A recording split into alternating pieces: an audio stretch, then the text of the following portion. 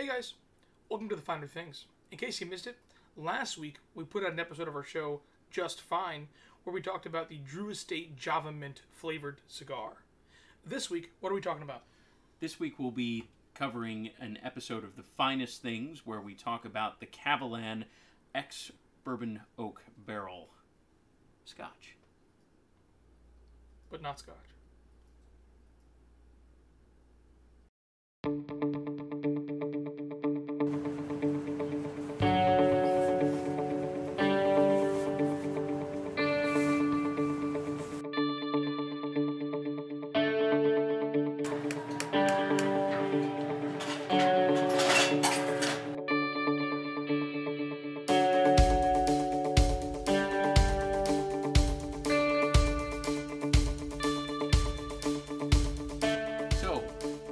Kavalan in ex-Bourbon oak casks.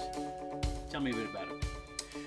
Pretty fantastic stuff. So essentially, Kavalan, actually not that old of an organization, pretty old region within Taiwan, but the brand itself was only established in 2005.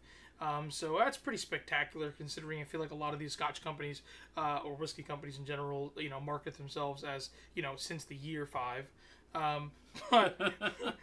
But they've really made a name for themselves by coming out with some phenomenal product.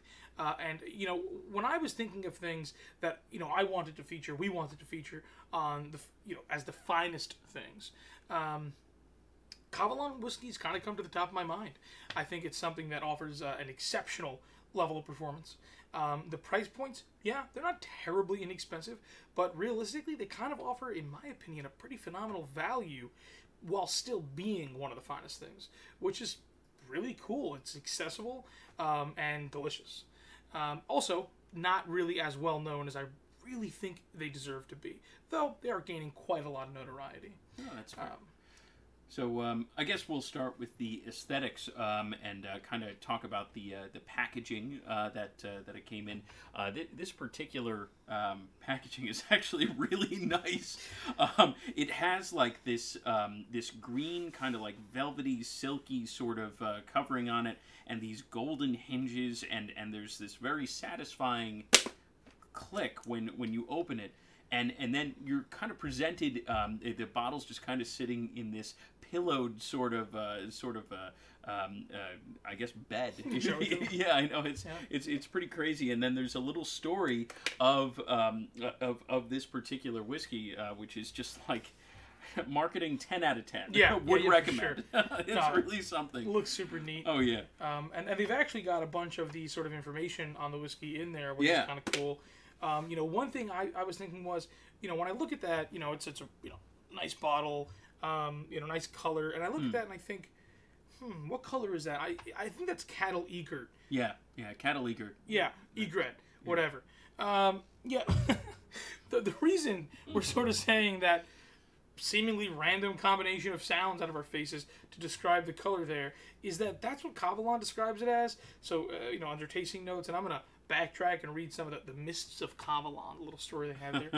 But the color they describe it as is cattle egret, or egret. I don't know, a word I never heard before. A color that I think not real, but they made it up, presumably. But the mists of Kavalan. In ancient times, the land around Yilan was called Kavalan, a mysterious land that was solely inhabited by the indigenous people of the Kavalan clan.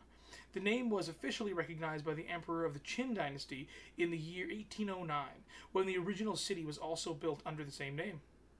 Kavalan had always been kept primitive and protected from the outside world by the Siashan mountain range. Siushan. I don't know, I'm sorry. Which is abundant in high-quality natural water that comes from deep within the mountain range. The mists of Kavalan and the spirits of the past have been created for you in this exquisite whiskey. Again, marketing 10 out of 10. Would recommend. Tasting notes, color, cattle egret, or amber. Yeah. I don't really go down on a limb there with that one, but whiskey colored, you might say. Nose, clean and fresh tropical fruitiness with pleasant hints of vanilla, coconut, and spices. Palate, well-balanced natural sweetness.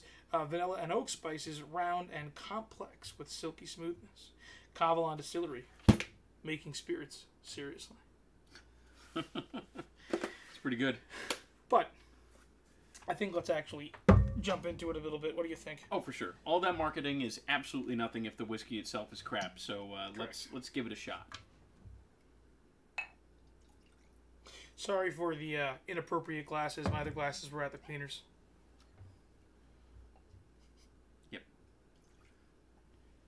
Thank you.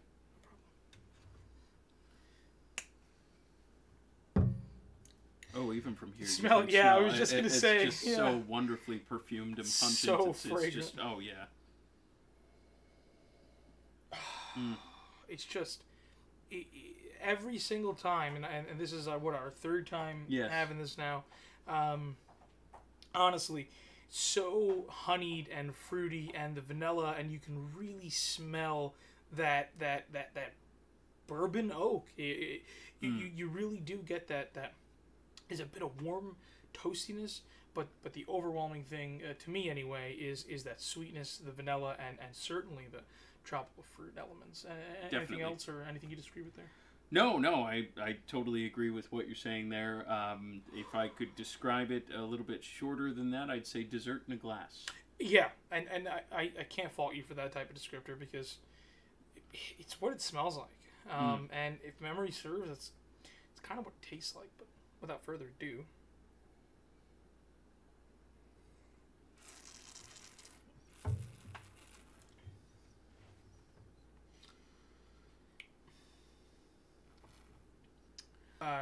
It's tangy. It's fierce. It doesn't back down. You know, we are at, I think, 46% ABV, 46, something like that. Yeah. Yep. So it's not light in any way, but it's such an easy drinker because the sweetness and that. But it's rich. not, it's not like an Isla or anything like that, where you get like the smoke and the peat or the aggression or anything like that. This isn't an in-your-face whiskey. This is refined and it's smooth and it's mellow, but at the same time you have this level of complexity where you can appreciate everything that's going on all at once. I feel like this is what people think Macallan is like. Like, very complex, super smooth, incredibly delicious. Not to say that no Macallans are those things, but a lot of them aren't. Well, I heard that some Macallans just aren't what they used to be. Yeah, no, it's been a change in the organization, but not that organization. That's no, it's certainly not. But no, we're better than ever. Yes. But no, I really do get the when they say tropical, to me it's always like bananas and pineapple. Yep. That's sort of what I always sort of come away with. Yep. That's true. Here I'm not getting like mango. It's really more the pineapple banana sort of tropical. Yeah, which is so interesting for a whiskey. I would call it not my favorite or the best whiskey in the world, but flawless. You know, there's nothing to complain about. For sure. And that's something I've sort of picked up is that lots of whiskeys, if you're looking for them, might have some flaws, certain things that you wish just weren't there, and I don't feel any of that. Oh yeah. It's really, really something. If you haven't given it a try yet, I would truly recommend looking into some of the Kavalans, especially this ex-bourbonoak. And for those of the naysayers out there that only want to drink Scotch or are obsessed with age statements, because this, by the way, doesn't have one.